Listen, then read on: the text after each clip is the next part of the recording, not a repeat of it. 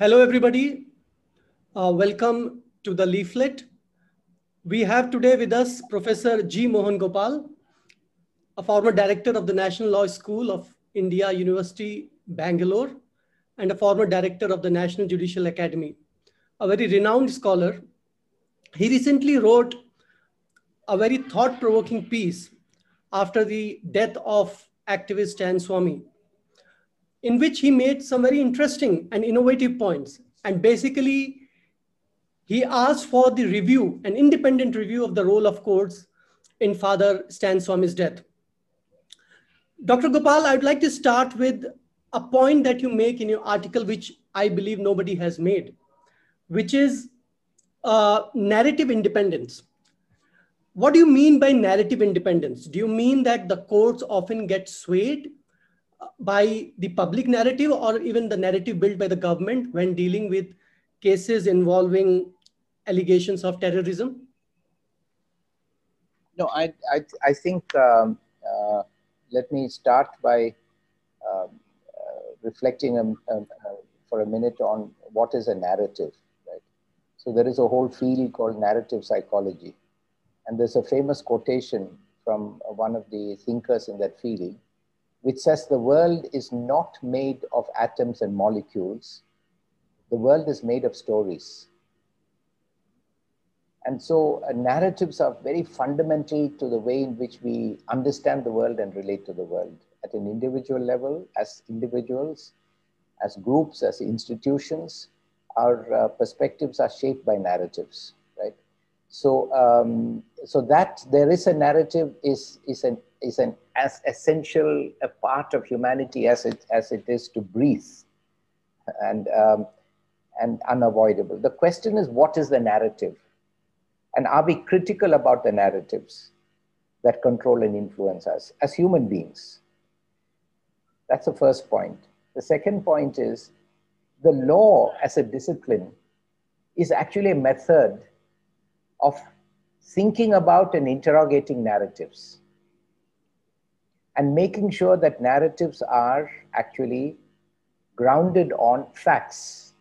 And the Evidence Act very beautifully describes facts as things, or a state of things, or a relationship between things that are perceptible by the senses, or a mental condition of which we can be conscious, which means that the law provides a requirement as a matter of discipline that we must question whether the narratives are based upon things that are perceptible by our senses,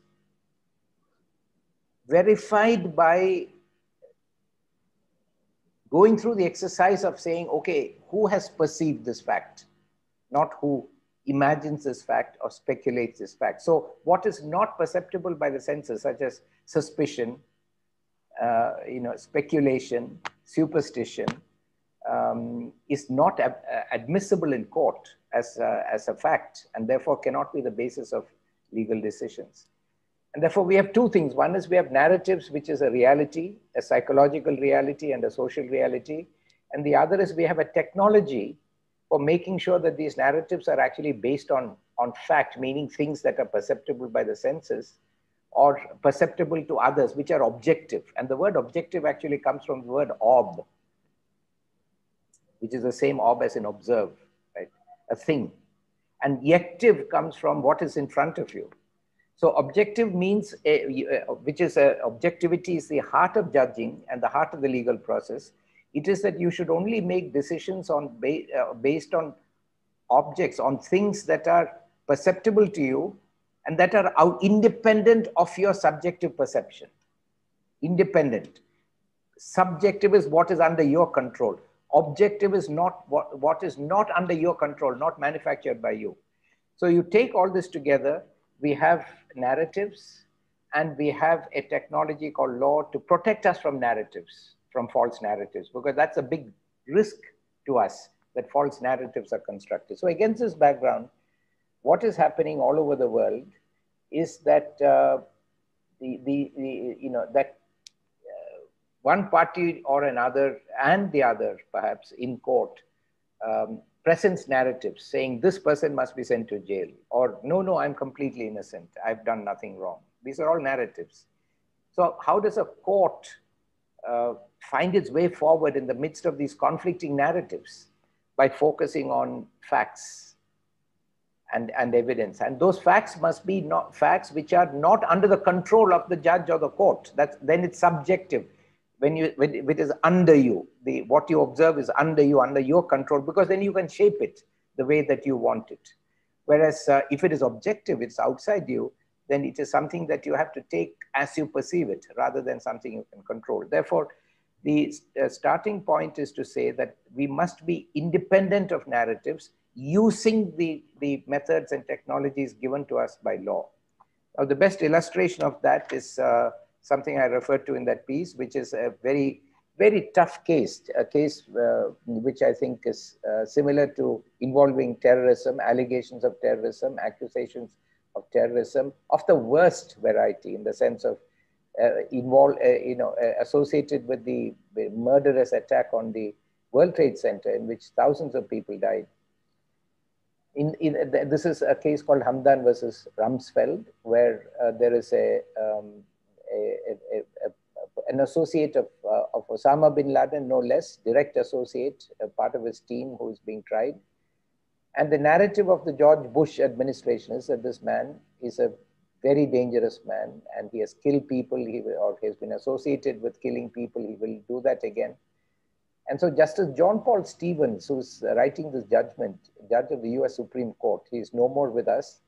But at the point he wrote this judgment in 2006, he had already been a judge of the United States Supreme Court, not other courts, just of that United States Supreme Court for 37 years, just a judge of the US Supreme Court. So you can hardly imagine a judge with greater experience of at the highest level, the apex court of a country, than him. And then he writes something which I write in the article, and I'll just take 1 second, if you permit me to quote it, because that will answer your question. Justice John Paul Stevens writes, "We have assumed, as we must, that the allegations made in the government's charge against Hamdan are true." So he says, look, I accept your narrative as true. "We have assumed, moreover, the truth of the message implicit in that charge, namely that Hamdan is a dangerous individual whose beliefs, if acted upon, would cause great harm and even death to innocent civilians, and who would act upon those beliefs if given the opportunity. It bears emphasizing, that's next is a procedural point. But in undertaking to try Hamdan and subject him to criminal punishment, the executive is bound to comply with the rule of law that prevails in this jurisdiction." This is a declaration of narrative independence. I'm not questioning your narrative, he says. I accept your narrative.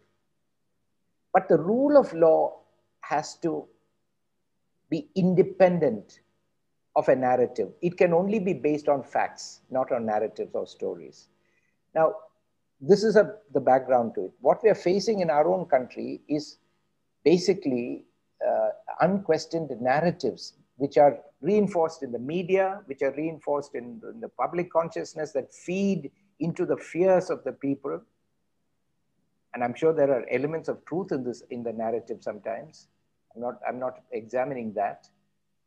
But ultimately, these narratives are painting Stan Swamy, who's a man whose life has been an open book for his entire life, and various others, as the George Bush administration did, as terrorists. You quoted from this case called Hamdan versus Rumsfeld. This reminds me of a movie I recently watched, Mediterranean. It's on Amazon. It's a very interesting movie, again, based on a similar case where Salahi, a Mauritanian national, he is kept in confinement in Guantanamo Bay for almost 14 years before released. a lawyer, a criminal defense lawyer called Nancy Hollander, played by Jodie Foster. She makes a very interesting point. She says that I'm not just defending Salahi, I'm defending the rule of law. The Constitution, she says, does not come with an asterisk at the end which says terms and conditions apply.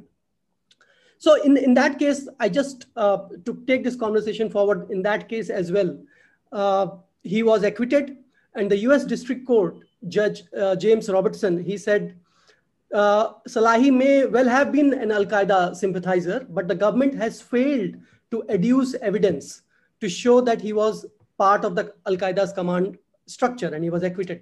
Now, that's a very brave judgment. Now, you talked about Hamdan, I spoke about Salahi judgment. Recently, Delhi High Court also gave a very brave judgment while granting bail to a couple of student activists. And immediately there was a pushback and there was a backlash.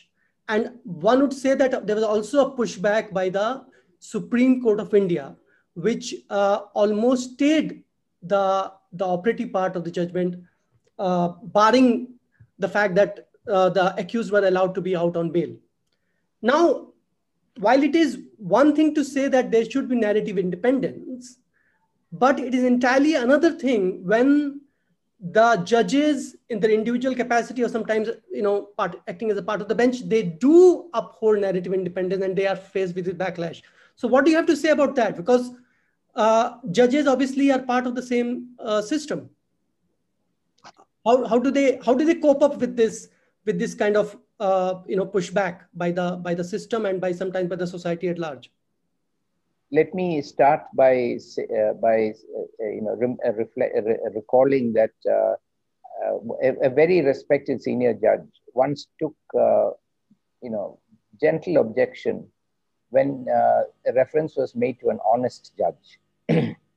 He said, look, that is, every judge has to be every judge has to be honest, and you can talk about dishonest judges, but you should not qualify a judge as an honest judge, because if he's a judge, he has to be honest, or he's dishonest and he's not a judge. So similarly, I recall that because when you said brave judge and brave judgments, right? There's nothing courageous. They're being appointed and paid very handsomely and given lots of privileges and benefits and enormous power in order to uphold the rule of law. So there's nothing brave. It's the first and most primary thing that a judge has to do, is to understand and uphold the rule of law and be accountable for it. And what does the rule of law involve? It involves, one of the things it involves is basically to make sure that the standards and procedures laid down in the law are applied to reach determinations of courts and uninfluenced by powerful narratives that the state or the defense may mount in front of you. For example, that this defendant is unimpeachable. I once sat in a district court in the country where someone had been arrested for murdering, for the death of a woman in his house, for murdering her. Was a father-in-law. I don't remember the details, obviously. But the defense narrative, which I heard myself sitting in that trial court, asking for bail for this man, the court was not influenced by that narrative. But the narrative was, sir, he's a Hindu. A Hindu cannot kill his daughter-in-law. This was the narrative mounted by the defense. And the judge maintained narrative independence and said, so that's not relevant to the question whether he's entitled to bail. So I think, first of all, we must realize that we cannot lower the bar so much and say these are brave judgments. The Delhi High Court judgment is a correct judgment. It's a correct judgment, which interprets and understands the law correctly and painstakingly explains why it reached that decision based on law. It could not have reached any other decision, right? Now, the Supreme Court is yet to examine that judgment on the merits of the law. They've made some interim orders. The issue is that it will not apply as a precedent. I'm not sure what the legality of that. I've not seen the order on that. And if there is such an order, I'm not sure what the legality of that is, because the principle of stare decisis, namely that it will bind the courts within the jurisdiction that it has, cannot be amended by a dicta of the Supreme Court from the bench. It cannot be, because it is really, it is part of our non-negotiable, non-derogable values, that on the basis of which rule of law operates, that when a high court or a Supreme Court lays down a judgment, the ratio decidendi is applicable to the courts over which they are supposed to apply. And so I think that raises lots of issues. So yes, there is a backlash, but the sad thing is there is a backlash against normal, correct judging, right? And it is as if the narratives are trying to overwhelm the rule of law and sweep aside the rule of law, and the narratives must be the basis of judicial decision making. So independence of this narrative, as exemplified by two normal judgments, not brave judgments, one by Justice John Paul Stevens, and there are many others, but as illustrations, one by John Paul Stevens, one by the Delhi High Court, are normal judgments that we expect from every single judge, and to be guided only by the processes of judicial decision making laid down by legal principles and statutory provisions, and not be influenced by the narratives presented by either side. And that is a very important element of judicial independence, which we, in our country, in the current circumstances, we really need to question very carefully whether the narratives are coming in the way of the rule of law. I believe they are in many cases from what one reads in the papers, but it requires careful examination. Taking this thread of narrative independence forward, you talked about Hamdan's case. I spoke about Salahi's case. At least there was an assertion there by the government that they were part of the Al-Qaeda network. Al-Qaeda carried out terror attacks, including 9/11, which killed hundreds and hundreds of innocent people. Also, in the case of Delhi riots, there was violence and at least 50 people were killed. But Stan Swamy's case stand on a different footing, because even if the narrative is taken on its face value, the allegation is not that he triggered some riots. The allegation is not that he instigated some conspiracy which led to bomb blast. The allegation was merely that his computer had certain communications or files which may lead to the possibility that he was part of some wider network of Maoist sympathizers. So it was kind of a very weak case in terms of a public narrative, which often the government builds against terror cases. So even in this case, an 85-year-old priest arrested on the basis of what would many call flimsy evidence. Why were the courts so cagey? Why were the courts so reluctant to grant him bail? I want to ask you why there was just complete, which you call complete judicial abdication. The former Delhi High Court Judge A.P. Shah has also referred to a complete judicial failure. Why was there such complete judicial failure to even accord him bail?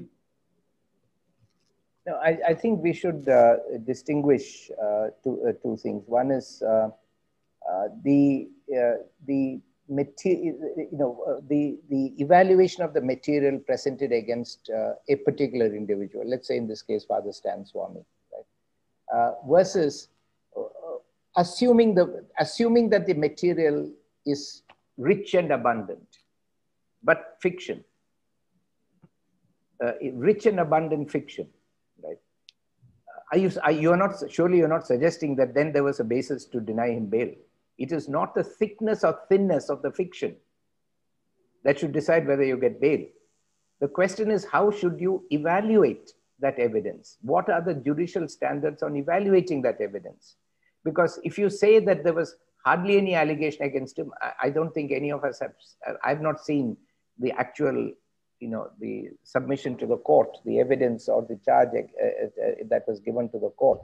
And let's say you're right and it was very thin, right? But so are we suggesting to the government then that they should sort of use more imagination and creativity and submit a thick set of false facts against people and that would justify bail. No, we are not. So what we should really look at is what does the rule of law require a court to do in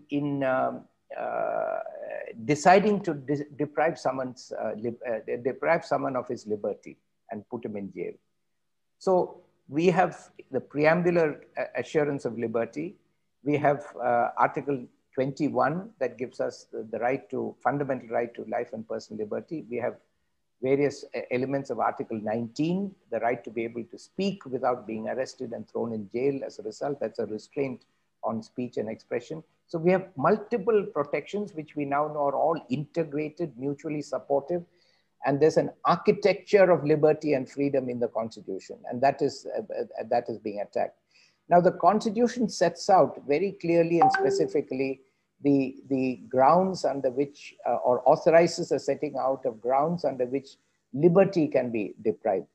Equality cannot be, no restriction can be placed on equality or dignity, but on restrictions, reasonable restrictions on liberty can be provided. Now, this happens at two levels.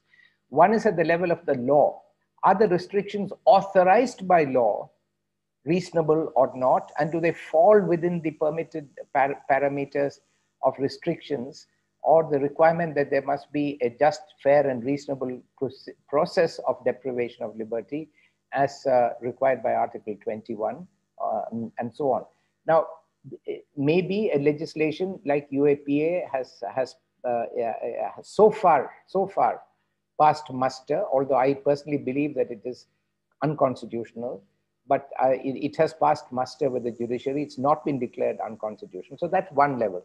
The second is when it is applied to the facts and circumstances of a case. When it is applied to an individual and there are specific allegations made against that individual, what is the responsibility of the individual court? So you're dealing with a statute that is not yet found to be unconstitutional. It's part of the law of the land. Does that mean that the statute then steps in the place of the entire Constitution and takes away all your constitutional rights? And simply complying with that Constitution with that statute in its generality guarantees protection of your constitutional rights? And I mean, the clear answer in all our jurisprudence and all over the world is no. In fact, the opposite. It is in the application of these laws and to the particular case that the protection of the Constitution, in fact, it is only in those cases that the protection of the Constitution actually applies and is relevant. Otherwise, it simply remains on paper. It's only when you are detained that the Constitution kicks in. And the statute even then cannot conflict with the Constitution. So that's when Stan Swamy's rights under 21, the right to life and personal liberty, under 19, kicks in when UAPA is enforced, is not displaced by UAPA. And that includes his right to bail, flowing directly from his right to liberty under Article 21, and his right to speech and expression, to engage in activities, his right to association under Article 19. So the individual court, not only judge, but the lawyers who are handling his case must protect the Constitution and subject the evidence or the charge before that to the constitutional test, not only the statutory test. The Constitution is a constant presence everywhere, even in our private spaces. It is constantly there. When a woman stands up in the middle of the night at home and tells her husband, "You will not beat me," and invoking the Protection of Women Against Domestic Violence Act, a very revolutionary and wonderful piece of law that Madam Indira Jaising led when it was introduced in this country. When a woman says that to her husband, she's asserting a constitutional right, not only a right under the Protection of Women Against Domestic Violence Act. That's only a fleshing out how to protect those constitutional rights, not replacing them. And the Constitution is a constant presence, protective presence in our life, our fundamental rights. And the judge is the guardian of that protective presence and the enforcer of that protective presence. So frankly, the quality of how many charges they had against Stan Swamy is really much less relevant than the fact that they had no right under these restrictions were unconstitutional, and the UAPA must be read subject to the Constitution. The Constitution should not be read subject to UAPA. The right to bail must be read subject to the Constitution. The Constitution cannot be read subject to the UAPA right to bail, and that would be a very, I think, wrong and very short-sighted view of looking at the rights of people. And that's where the failure is taking place. The relationship between statutes and the Constitution and the principles of law, what we call jus cogens, peremptory norms, which are globally accepted as non-derogable and non-violable, including the rule of law. And I want to say that actually the rule of law is what gives us protection from fear. And one of the most important causes of fear and terror is being ruled arbitrarily and subjectively by armed and powerful people who will engage in violence against you. And this is the great fear of most individuals. And so when you violate the rule of law, you are actually causing fear and terror in the minds of people. And that is in itself, violation of the rule of law in itself must be seen as an act of creating terror. In other words, a terrorist act to create terror in the minds of people, because ultimately all these laws against terrorism are intended to protect the people from having to live in fear and terror. That is the real purpose, right? Not just to protect the officials of the state. And so the protection of the violation of the rule of law is usually the first objective of terrorists. Destroy the Constitution, destroy the rule of law. And the rule of law, violation of law cannot be the basis of protecting law. So the Stan Swamy issue raises a very fundamental question. Was the rule of law breached? Was the Constitution breached? That's what we want to know. Not simply whether the charges were strong enough or not. We know the narrative, the public narrative against him was very strong. He was seen as like, he was painted as some kind of mastermind behind violent extremist activities. And that may have contributed to the manner in which he was treated, in prison, or his right to bail was viewed, and the failure of the law to protect him. So yes. Professor Gopal, the reason I pointed towards the perceived, the reason I pointed towards the perceived flimsiness or the perceived thinness of the charges or the evidence against Stan Swamy is because I wanted to ask you a pointed question. Is it the UAPA and the stringent provisions of UAPA like section 43D5, which makes bail, unlike in general criminal trial, an exception and not the rule? Are these statutory provisions standing in the way of courts, higher courts, or even the Supreme Court from letting people out on bail? It takes you to the question of Justice Krishnaiya's famous dictum, bail, not jail. Now, why did he say that? He didn't anchor it on a particular statute or the Criminal Procedure Code. He anchored it on constitutional principles. The presumption is that that bail should be given, and jail should be required only in very exceptional circumstances. And even in the statute in section 41 of the Criminal Procedure Code, there are the well-established principles on when custody is necessary. And they basically have to do with interference in one form or the other with the judicial process and the trial process. Namely, person may escape, may flee, may interfere with the evidence, may put duress on the witnesses in some, or second ground. So one ground is interference with the judicial process. The second ground is protection of the accused himself or the person being kept in custody, or the protection of someone else who may be in danger if this person is released, there can be no other ground to detain someone. It is not, the question is really not only the right to bail, but real question for the judges, the court is, the state, the executive is demanding that restrictions be placed on the liberty of a citizen. Is this a permissible restriction or not under the law? And if it does not meet the standard of permissible restrictions, that person cannot be detained. And the principles of what is permissible restriction on liberty are,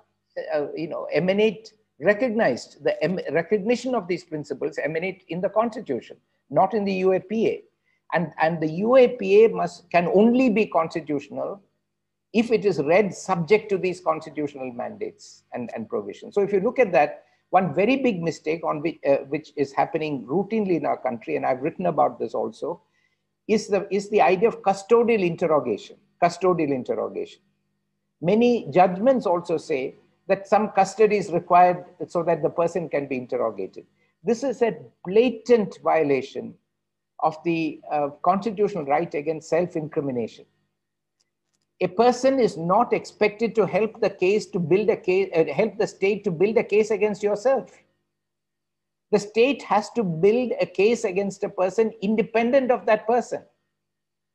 That is the right against self-incrimination. You are not obliged to help the case, the prosecution build a case against yourself. And it is because that is seen as possible that you're tortured, because you are seen as responsible to prove that the suspicions against you are right. And so you're forced sometimes to speak the untruth just to stop the pain of torture. And this torture includes putting you in jail. So I take the view, yes, there's a separate question. If you are in custody on grounds, these two broad sets of grounds that permit the state to keep people in custody for protection and for protecting the judicial process, then the question is, can you be interrogated during your custody for other permitted grounds? And the courts have said, yes, you can. You can't say, look, because I'm in custody, I cannot be interrogated. That is not a violation of your right against self-incrimination. But with adequate safeguards, including no torture and so on, and no compulsion, no testimonial compulsion, you can be interrogated, right?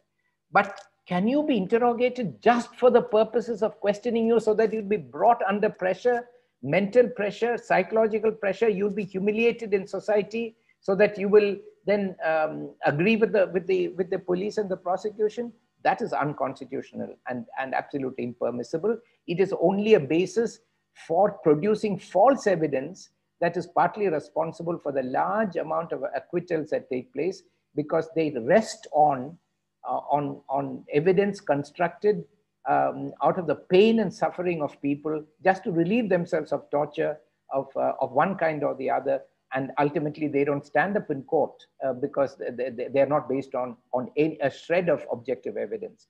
So I think what we have to the question we have to frame is, did the state in Stan Swamy's case have a right to place a restriction on his right to liberty?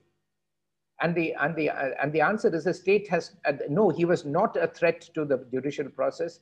He was not a threat to engage in violence or in illegal activities against the state. To our knowledge, they've not produced any evidence of that, or to interfere with evidence with witnesses. And if that was a threat, then as has been said in some judgments, appropriate conditions on bail could have been imposed to guard against these risks. But therefore, there was no constitutionally permissible restriction, regardless of what UAPA may say or may not say, to place a restriction on Stan Swamy's right to liberty under Article 21. Sorry, I can't hear you. I think you're muted.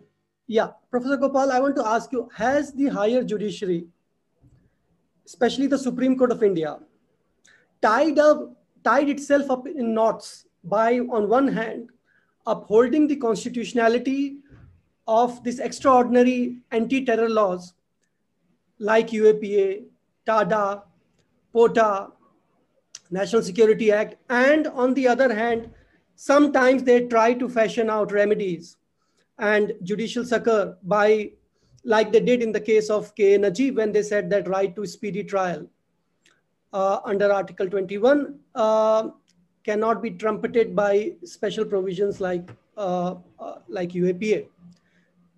Is there a paradox here? Like, as long as these statutes continue to be be completely valid, the judiciary and the different courts will find very difficult to somehow strike a balance between the constitutional guarantees and what the state is trying to achieve by denying bail and by imposing onerous conditions on people charged with anti-terror law provisions. No, the question of constitutionality of statutes is not a new one. It's a perpetual question. It should be a perpetual question. We have the right to challenge the constitutionality of legislation, and we will continue to do that. But that should not be mixed up with the question of the constitutional protections continuing to be available for in the implementation of a law that has not been found to be unconstitutional. Even if a law has that which has not been struck down as being unconstitutional is applied, the constitutional protections are meant to apply only in the operation of the laws. So if you take the view that the constitutional protections are not independent sources of rights, regardless of the statutes, in particular instances, then basically you're saying the Constitution is meaningless. So we cannot rely only on declaring the statute constitutional at that macro level as our constitutional protection. And then we suddenly shift from being protected by the Constitution to being protected by UAPA and its language.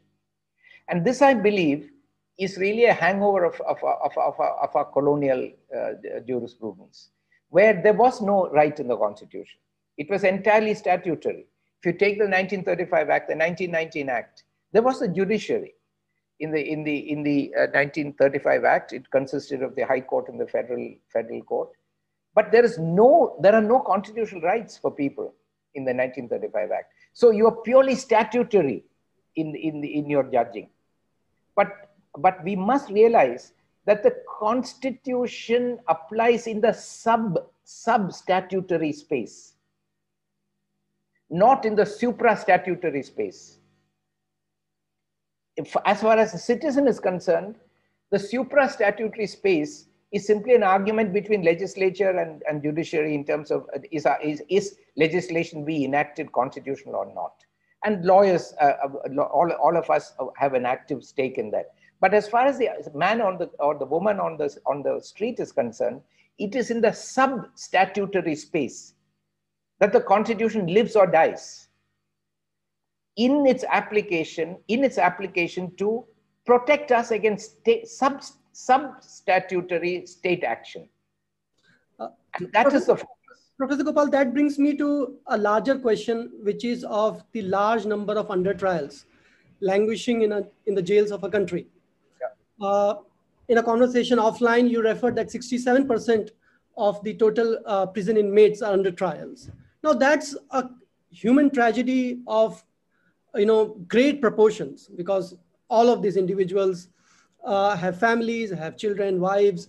Many of them would eventually get acquitted, but after a tremendous cost, after paying a tremendous cost. So every person who is in jail because somewhere the judiciary has not exercised its power to grant him bail, or has failed to uphold the constitutional rights. In the article also, you mentioned that granting of bail is a constitutional right, or securing bail is a constitutional right, and it's not an act of judicial grace. So I want you to further dwell upon the role of judiciary today, which I think is not stressed upon enough, especially because it's a closed system. Lawyers and judges, they are part of the same system.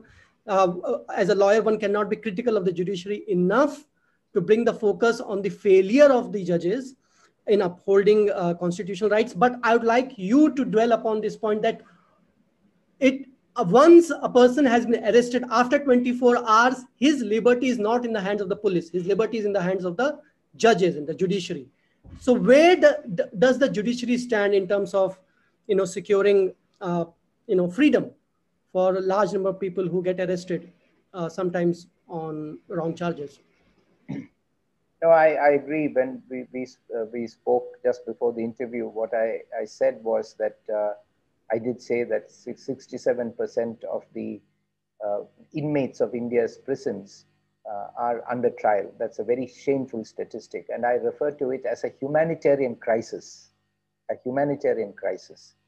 which is not getting the priority that it deserves. And there are a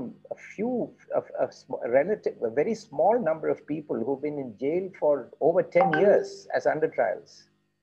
And I think that is something that can be easily solved. There are some conundrums in law that are responsible for that, and that can be resolved through judicial interpretation. But I also said to you that every person in this country who is in those prisons for prisons or is in custody for more than 24 hours has been put there by a judge. So we cannot blame the police. The police is only asking for detention, and custody. All these 67% of India's prison population are there. Effectively, judges have put them there. They've decided that they will go to jail, that they will be in jail. Right? Do they have the power to do that? Do they have the power to override the constitutional rights of people? No, the answer is no. They don't have the rights to overcome the constitutional rights of people. And yes, they do have power to put someone in jail, but only and restrict their liberty, but only on the basis of grounds that are constitutionally defined and applied through legislation, not legislatively defined, excluding the Constitution. So it is a responsibility of every trial court, every judge in every court, to understand that their role is a primary role, is a role of defending constitutional rights. This was very beautifully explained in the 117th report of the Law Commission of India by the then chairman of the Law Commission of India, Justice D.A. Desai, where he said, and I'm virtually quoting him from memory, it's not in front of me, but it's almost an accurate quote. He said the Indian judiciary faced an enormous challenge of transforming overnight upon the enactment of the Constitution from being, in colonial times, an extension of the law and order machinery, to becoming, to use his words, a sentinel on the qui vive. A sentinel, a guard on the qui vive means on the alert of the fundamental rights of private citizens.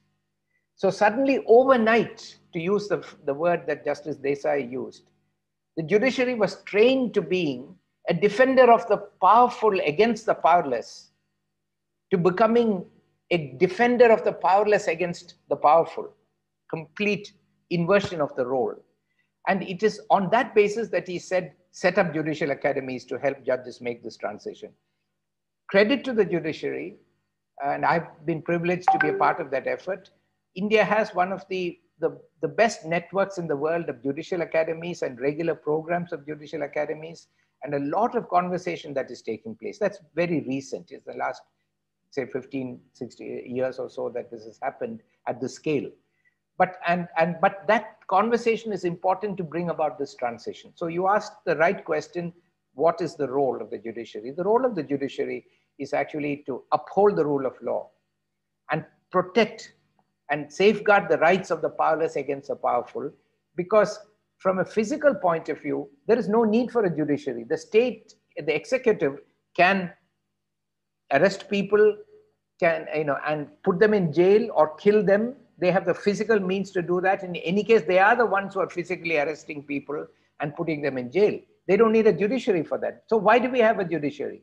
We have a judiciary simply to audit whether the state's actions are compliant with the Constitution or not, and whether they violate constitutional rights or not. It is this audit function and then if the unlike a mere auditor, a guardian function. Once that audit shows that the Constitution is violated and constitutional rights are not being protected, then they have to enforce those rights, right? That is their limited role. And the idea of rule of law and protection from arbitrary personal rule by individuals is a central part of the constitutional scheme, without which everything will collapse. And a central part of that is to make sure your determination is based on objective facts, not on false narratives or exaggerated narratives, but on actual facts. And now I think we should perhaps turn to the question, which is, what is the standard of facts necessary, as part of your question on the role of judges, to put someone in jail? What is the standard? I can't hear you. Before we do that, Dr. Gopal, I'd like to bring the question of selective prosecution, a point that you again made in your article. Now, this is again an argument that I have not seen often been made by either academic scholars or by lawyers.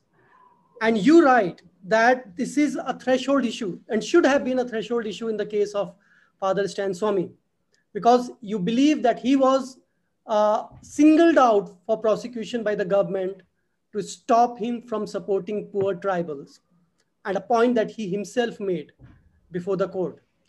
So you say in your article that this is the defense of selective prosecution, that the prosecution is vitiated because it is based on arbitrary or prohibited grounds and should have been dealt by the judiciary as a threshold issue, because that could have meant just quashing the entire case.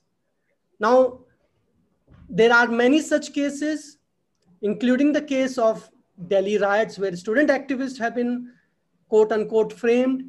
There are other cases where lawyers, scholars, academicians, they have been quote unquote framed in cases of sedition, other national security laws.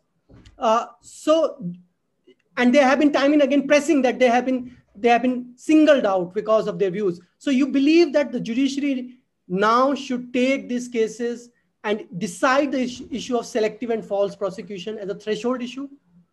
And does the Constitution permit that? Yes. I think that those are very, very important issues. They're slightly distinct issues. The issue of the jurisprudence of selective prosecution is quite well developed in other jurisdictions, because it is a very big problem. And the selective prosecution is actually a crime.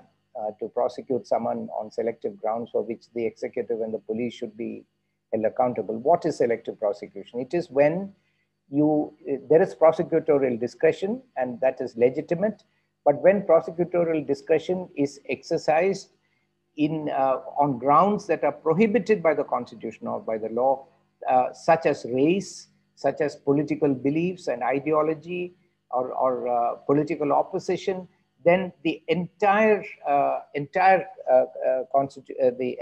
prosecution fails and must be set aside. This is the judicial standard. The famous case on this is an 1886 case in the US Supreme Court called Yick Wo, Y-I-C-K-W-O, the Chinese name, Yick Wo, pertains to the targeting of some Chinese individuals for violating laws against the operation of certain businesses in New York. So the prosecution was assailed on the ground that we've been singled out because we are Chinese. And in this very famous case, the US Supreme Court said that even if the law appears to be impartial and fair on its face if the law is applied and administered by public authority with an evil eye and an unequal hand, so as practically to make unjust and illegal discrimination between persons in similar circumstances material to their rights. The denial of equal justice is within the prohibition of the Constitution. So this is a violation of Article 14. You cannot apply the law with an evil eye and an unequal hand, selecting people because of their political views, their activities, they're coming in the way of corporates taking over land. These are not things that I said. I said these are claims made by Stan Swamy in court. I'm not saying that's true or not, but I'm saying Stan Swamy made these claims that I'm being treated, I'm being singled out, and those claims should have been enforced. Now, should have been evaluated. Now, are these claims new to Indian jurisprudence? No, because I can tell you without revealing the name, without his permission, because I don't have his permission. When I wrote an article on selective prosecution in a national newspaper, I got a personal letter from one of India's topmost, most respected, most experienced lawyers, right? And he wrote in that saying, look, I'm so happy to see the reference to Yik Wo after a long gap.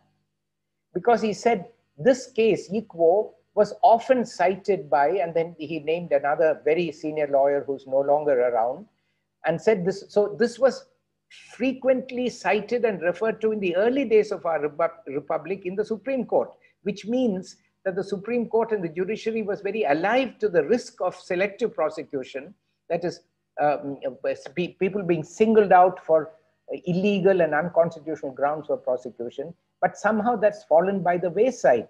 And prosecutorial discretion is simply not being examined or questioned as a threshold issue.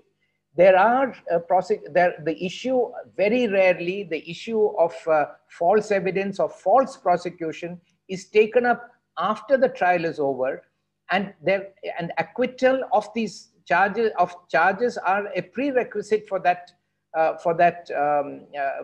matter to be taken up. Whether someone was framed or falsely charged is only taken up now after acquittal is over. By then, many years have passed, all the damage has been done. And given that there are many cases where convictions are reversed on appeal, it is also quite illusory, because you're deprived of your right to protect yourself against false prosecution and framing simply because a court has wrongly acquitted you. And it'll take another many years before you know that it was a wrong acquittal. So therefore, what the standard, the legal standard, rule of law standard requires, the Constitution requires, is that any reasonable complaint of selective prosecution, discriminatory prosecution must be examined as a threshold issue. Equally, the charge of framing must be examined as a threshold issue, because if the answer is yes, a person is being selectively prosecuted, yes, a person is being framed with false charges, then that prosecution has to fail. That you cannot go on with it's a criminal waste of public resources to go on with a trial which is vitiated by selective prosecution or framing. It is a fraud on the public of this country. So it must be taken up as a threshold issue and determined before the main trial is taken up, after being cleared of the doubt, the suspicion on whether the prosecution is acting illegally or not, because that is again what the Constitution requires. So this is an issue that has simply not been given the attention that it deserves, and we are being robbed of our rights. So that why even the police, the situation is such that today someone goes and makes a complaint to the police, and the police writes it up as an FIR, making the most ridiculous charges. Like we saw when Justice Chandrachud released this person, that he posted something in the social media, and then a complaint was launched, FIR was launched under national security law, and for 2 odd months he was put in jail. So now it seems like a police complaint, a bare police complaint by any random person is enough to put you in jail and have charges against you and a trial against you, and take away, before you know it, 15, 20, 25 years of your life, when all of society thinks that you are some kind of criminal because you've got criminal charges against you. And then politicians make speeches saying, look, he is on bail. Even if he's on bail, basically implying that he's a criminal. So this situation is completely, the rule of law has completely failed. We are put into the power of random people, the ability to initiate a prosecution against you by simply making a baseless, unsupported charge, which is then converted into an FIR, a case is lodged, and then there is no stopping this train until some court somewhere, if and when some court has the sense of responsibility to acquit you of these charges. So yes, we must put the focus back on the responsibility of the judiciary to protect us against selective prosecution and against framing as threshold issues. And we must demand that, and we must say that a failure to do this is a violation of the Constitution and the violation of the rule of law. Connected with these twin issues of selective prosecution, false prosecution, and let's keep this selective prosecution and framing. Let's say they're all part of false prosecution is linked to those things. But what we are really talking about is framing and selective prosecution as two distinct ideas. Yeah. Right. So connected with these twin issues is the recent disclosure that some of the Bhima Koregaon accused were on illegal surveillance, and their phones were perhaps compromised through a Pegasus spyware software, which was only licensed to government entities, including Government of India. Yes. Do you think that further strengthens this argument that many of these accused were politically targeted and were already on the watch list of the government? They were being watched through illegal surveillance? Yes, without doubt, it does. And the fact is that governments all over the world, without probably any exception, engage in selective prosecution and engage in framing. The question is, how do we protect ourselves against it, and who is responsible within the state to protect us against that? Or is that going to be reduced to a subsidiary issue? Or will the allegation that I am being framed get the priority that it got when Justice Ranjan Gogoi, as the sitting Chief Justice of India, said, I am being framed? He called the Chief Justice's court into session on a Saturday morning and basically said, I am being framed. And what did the judiciary do? They immediately asked one of the most respected former justices of the Supreme Court, Justice A.K. Patnaik, to inquire into this. And was Justice Gogoi prosecuted for the complaints made against him for his for his alleged conduct towards his staff member? No, never happened. So a complaint was made, it never resulted in FIR, it never resulted in prosecution, and no one said, okay, if Justice Gogoi gets acquitted, then we will see whether his complaint of being framed is good or not, right? But this was taken very seriously by the judiciary. But this should be taken, selective prosecution, the charge that people are being singled out, and that we are seeing in this country, people who are speaking out for the poor, people who are speaking out for the defenseless, they are being singled out for prosecution. Let me also point out that selective prosecution does not rely on the fact that the prosecution charge is false or wrong. For example, there is a man who, this is an actual case in the United States, a racist policeman is catching motorists for speeding. And it turns out that every single motorist he catches is African American. Now, there is evidence that they were speeding. It's not that they were not speeding. They violated the law. But that entire prosecution in its entirety is struck down because they say the state cannot act with racial prejudice.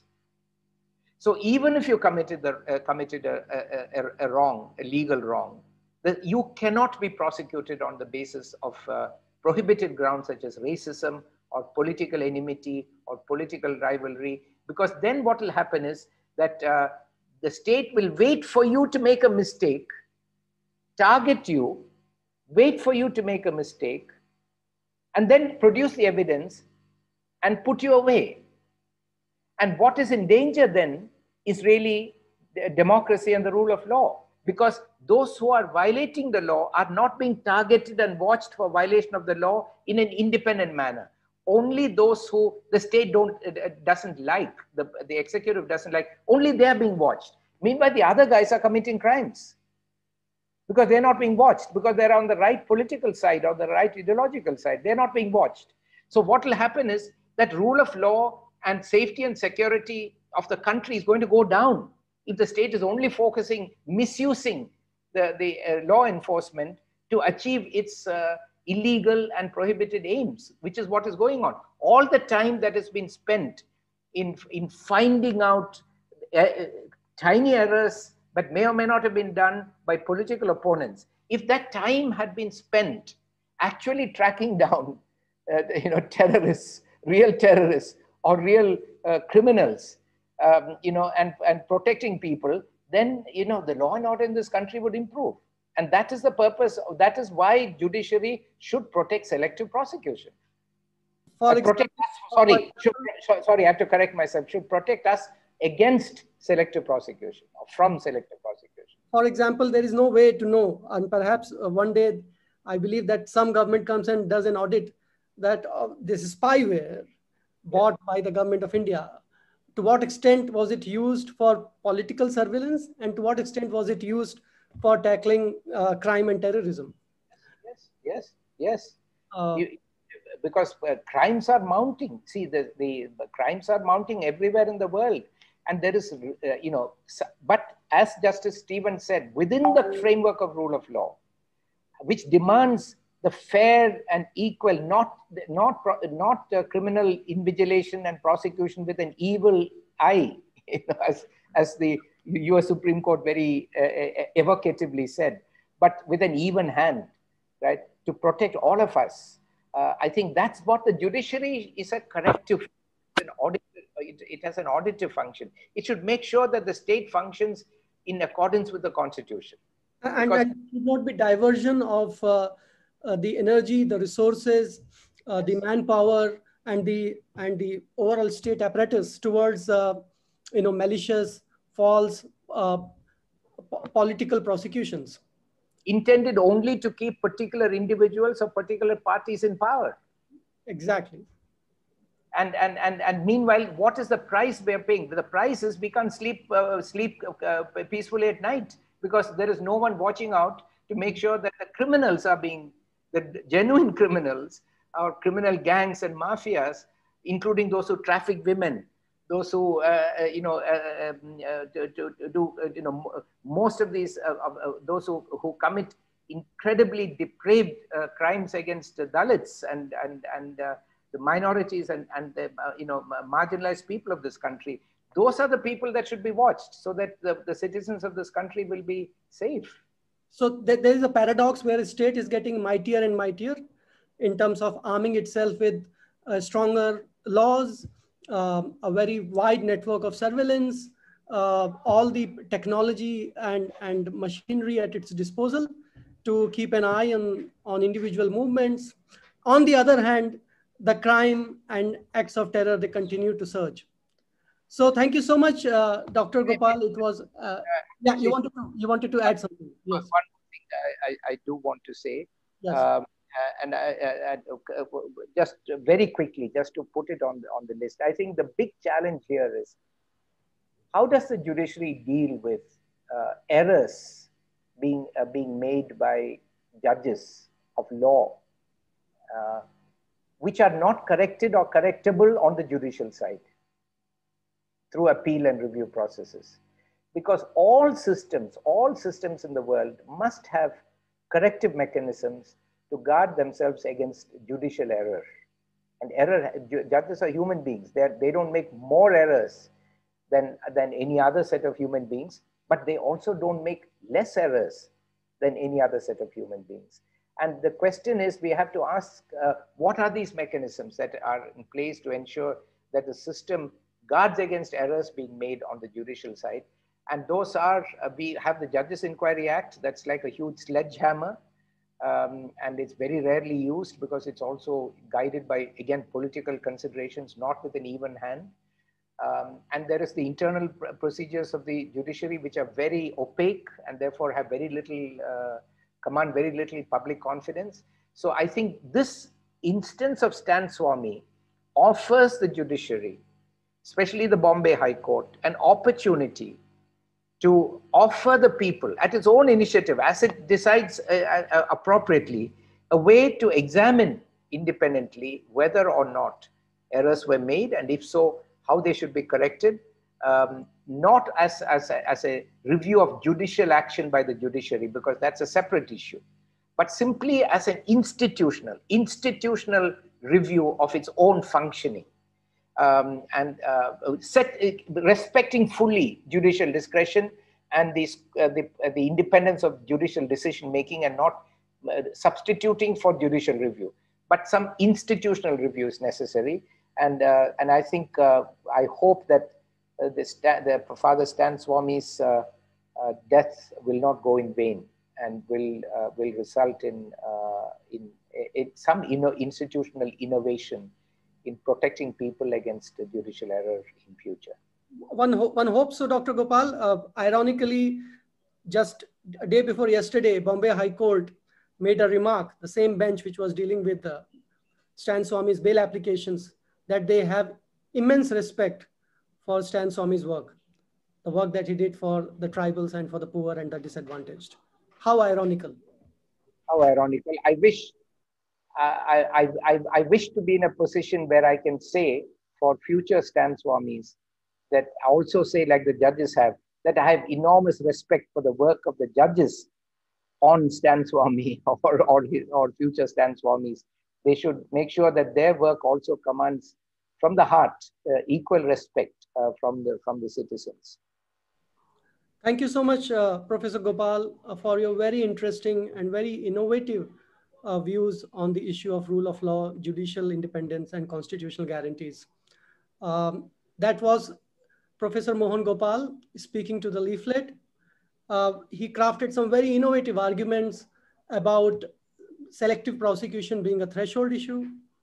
He made some also very innovative arguments on judicial independence and also narrative independence, which is so critical these days when we are dealing with the specter of authoritarian government and overuse and overreach of police powers.